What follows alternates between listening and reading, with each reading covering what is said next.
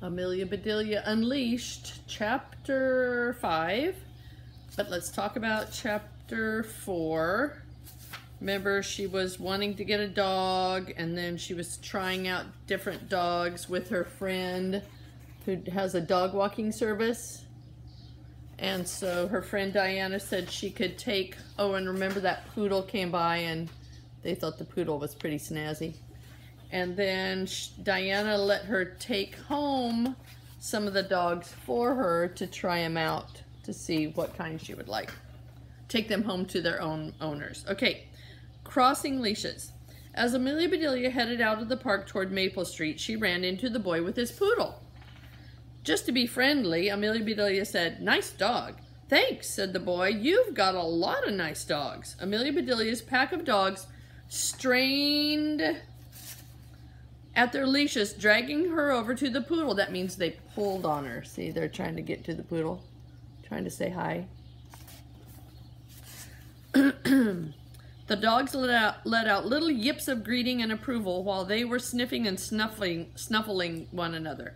Soon the leashes were completely tangled up. They were wrapped every which way around Amelia Bedelia's legs. It looked like some dog maypole dance with Amelia Bedelia playing the part of the pole. "I think if I try to move, I'll probably fall over," said Amelia Bedelia, swaying from side to side.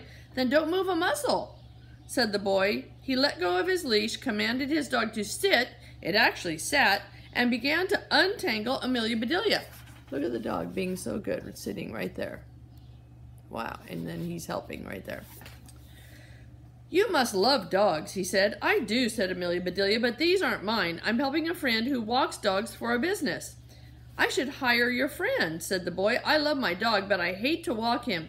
Kids always make fun of me." "I saw what happened," said Amelia Bedelia. "I know those guys.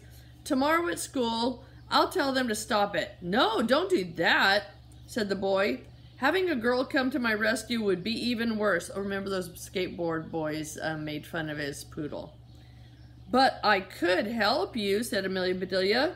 "Who are you?" said the boy. "My name's Amelia Bedelia." As soon as she said it, she could tell by the look on his face that he'd heard of her.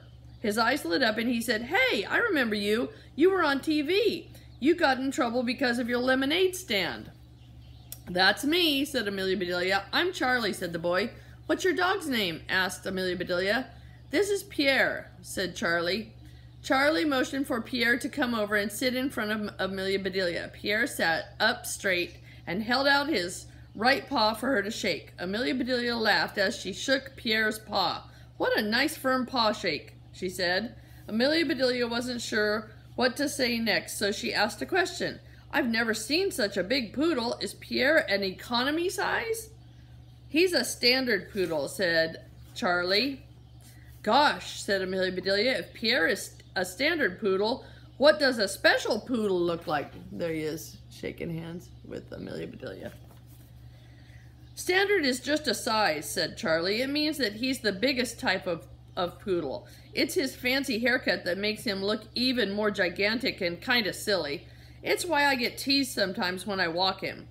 "I have a great idea," said Amelia Bedelia. "Meet me here tomorrow. I'll walk Pierre and you can walk these dogs. That way no one will tease you." Amelia Bedelia held out her hand. Charlie smiled as he took it, shook it, and said, "It's a deal. See you tomorrow." Amelia Bedelia walked down Maple Street. A tiny terrier strained at his leash when he spotted a jogger running toward them. The boxer ran to a man hitting a punching bag in the garage. So they know their owners, see? The bearded collie belonged to a man with a beard. The husky spotted her owner next. Last but not least was the sweet Maltese. Amelia Bedelia had a lot to think about. As she walked home, she wondered about dogs and blind dates and Charlie and Pierre. Most of all, she wondered what kind of dog was right for her. Dun, dun, dun.